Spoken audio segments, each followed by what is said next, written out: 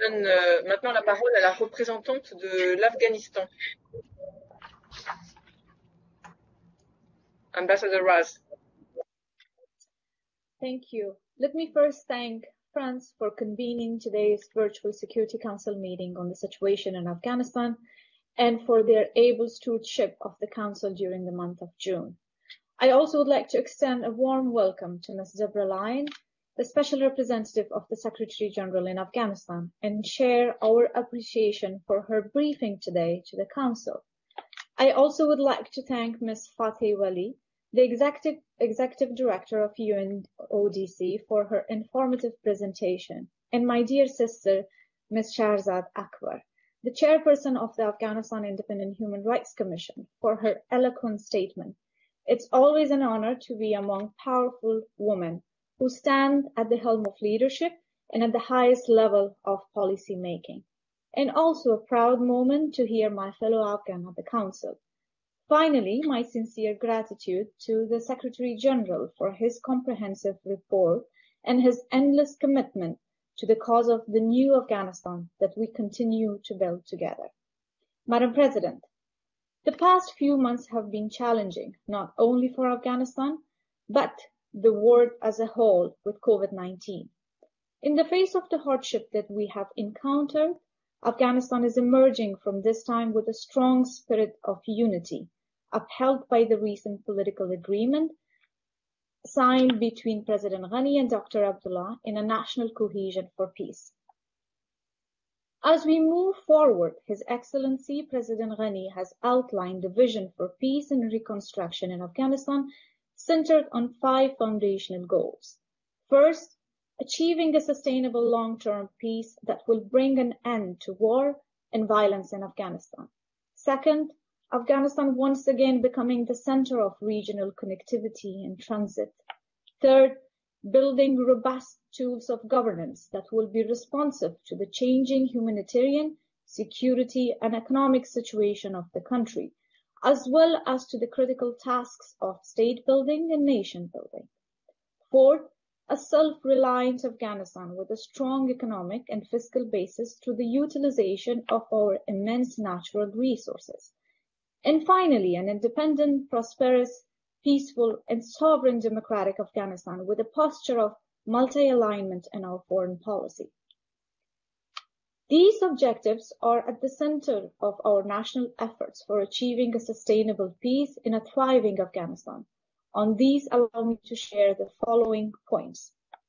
With regards to the peace process, as stated by President Ghani, this is an absolute priority for the government and people of Afghanistan. The government established High Council for Peace and National Reconciliation, which will lead the peace process under the leadership of Dr. Abdullah. The council will be formed by the chairman working in consultation with the president, political leaders, the speakers of the 2 houses of the National Assembly, the civil society, and the country's elite. This was the first milestone in reinforcing national unity, political stability, and for building national consensus. To strengthen and ensure the representation of all Afghans in the peace process, the Afghan government formed an inclusive negotiating team through extensive consultations with representatives of women, civil society, political parties, religious groups, and the government. Particularly, the meaningful participation of women at the negotiating table was seen as a paramount for the government, the women and youth in the country, and through this process, we have created a team that will truly represent the Islamic Republic of Afghanistan in the intra-Afghan negotiations. Among our priorities, the government strongly emphasizes the need to protect the constitutional rights of Afghan women in preserving the achievement of the past 19 years. On this, allow me to express my appreciation to the commitment and support expressed by the United Nations and international partners, including through the joint statement on women's inclusion in Afghan peace process issued on 4th June 2020 by Australia, Canada, Denmark, Germany, the Netherlands, Norway, Sweden, United Kingdom, the European Union, as well as the call from the Group of Friends of Women in Afghanistan on March 10th, meeting here in New York under this agenda. which had the presence of various council members as part of this group of friends. The government has taken additional confidence-building measures to create an environment conducive to the start of peace negotiations. In line with President Ghani's decree, the Afghan government has been working to responsibly release 5,000 Taliban prisoners, with around 3,813 of them being released already in a show of strong commitment by the government for a lasting peace for all Afghans. On this, we call on Taliban to reciprocate and expedite the release of Afghan National Defense and Security Forces that remain captured. The government further calls for the need for a significant reduction in violence as a confidence-building measure to create a positive environment for the immediate start of intra-Afghan negotiations. The government welcomed the 3-day ceasefire during Eid al-Fitr and responded to this important gesture by the Taliban through the announcement of the immediate release of 2,000 of the total 5,000 prisoners. Even though the violence has not stopped, the government remains confident that we can build on the recent Eid ceasefire and the momentum generated by these confidence-building measures to continue to pave the way for a more definite cease of hostilities. To ensure a sustainable peace, other than building a national consensus, strengthening regional and international consensus is also a crucial element in support of our peace process. The Afghan government attaches great importance to all efforts of the international and regional partners who work closely when we work closely with them in the bilateral and multilateral formats. To strengthen this agenda, His Excellency Foreign Minister Hanif Atmar has been constantly engaged with his regional and international counterparts. Recently, the government of Afghanistan, the United States, and Uzbekistan had a virtual meeting discussing the political, security, economic, and human development issues in Afghanistan. This was followed by the June 15th Afghanistan-Russia-US trilateral meeting, reiterating a strong commitment to the Afghan-owned and Afghan-led peace process. The meeting called for reduction in violence and the importance of regional and international cooperation as key to sustaining intra-Afghan negotiations and ultimately to the success of the peace process. Here, I would like to commend the efforts of the United States and the state of Qatar with the recent visit of the special envoy of the Ministry of Foreign Affairs of Qatar for Afghanistan to Kabul and the country's offer to host the first intra-Afghan negotiations. We're hoping for a prompt start of the talks, and we look forward to stressing the crucial issues of the preservation of women's constitutional rights in the Islamic Republic of Afghanistan that would serve as the center and a hub of trade, energy, and connectivity in the region. A democracy where every Afghan, regardless of their gender, age, ethnicity, language, or religion, see themselves being equally represented in the prosperous, peaceful, and stable Afghanistan. This is the end state for negotiation that the government and the people of Afghanistan strive for. Madam President, just like the rest of the world, Afghanistan has been deeply affected by the socio-economic effects of the COVID-19. The pandemic has exacerbated existing vulnerabilities and challenges emanating from conflict, poverty, and natural disaster.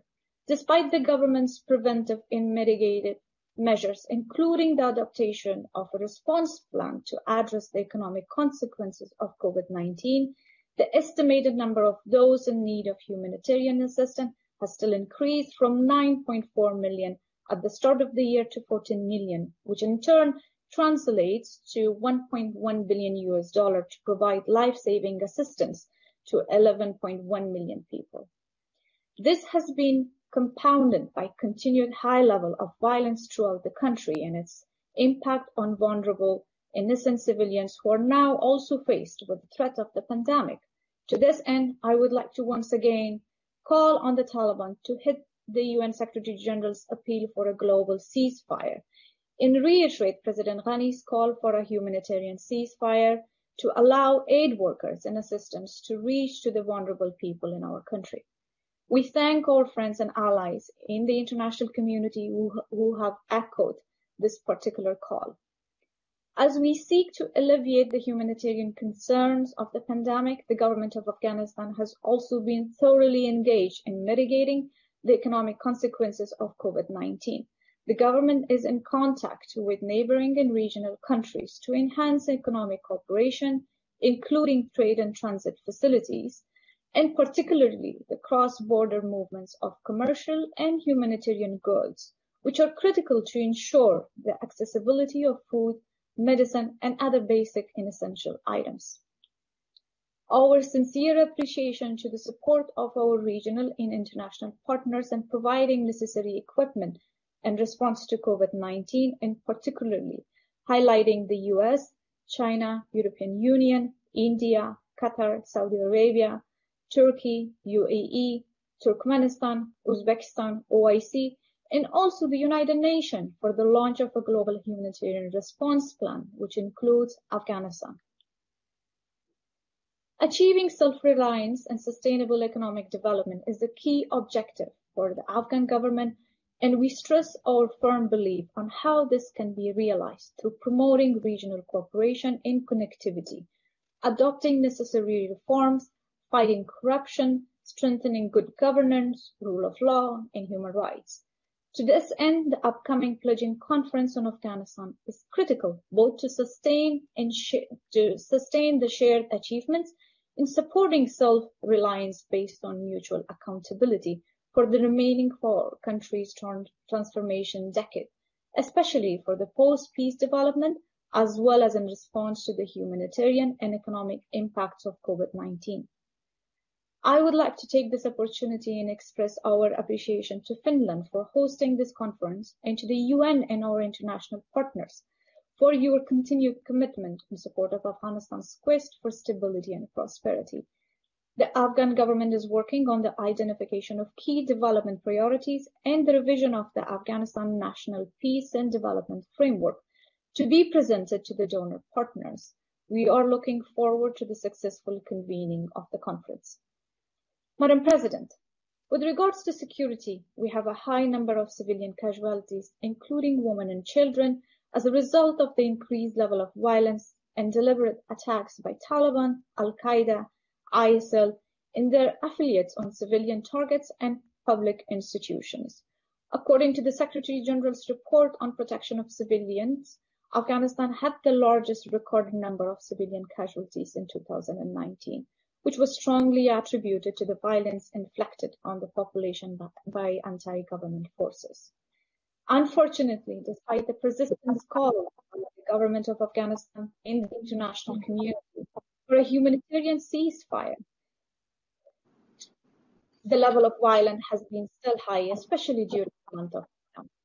For instance, the attack in Kabul on the maternity ward, the attack on a funeral in Nangarhar, the bombing of the bus carrying 15 journalists were inhuman acts against humanity. Peace must bring an end to these heinous acts, and our children and women must live in safety and prosperity. Our position is very clear. We are determined to achieve a sustainable peace. But unless a ceasefire is in place, we cannot continue to build a national consensus among the public. The Taliban must understand that this is not only a fault of the government, but also by the people of Afghanistan as a whole. In talking about the threat of these terrorist groups, I also would like to highlight the threat posed by narcotics, particularly a source of financing for terrorist groups. The illicit economy poses a threat to the security, stability, the rule of law, and development in Afghanistan. Fighting this threat and disrupting its international networks require a comprehensive joint approach. We should develop regional and international cooperation on the basis of principle of common and shared responsibility. The government of Afghanistan will continue to play its part through the implementation of our National Action Plan, and we call on our regional and international partners to work together with us in order to foster further cooperation to effectively defeat this threat. Madam President, achieving peace does not mean arriving at the end of the journey that we all have started in 2001. Peace will allow us to continue to build the foundation of democracy, Afghan treasure. Peace is only the beginning of a long journey in building a stronger Afghanistan. And you will work with us in this important field, very critical. We encourage you to continue to believe in Afghanistan. As our G. Deborah mentioned, believing in the dynamic younger generation of Afghanistan, the men and women believe in our vibrant media and in our shared continuous journey towards a peaceful, stable, democratic, and prosperous Afghanistan. I thank you, Madam President. Je remercie la représentante de l'Afghanistan de son exposé et je donne maintenant la parole aux membres du Conseil qui souhaitent faire une déclaration.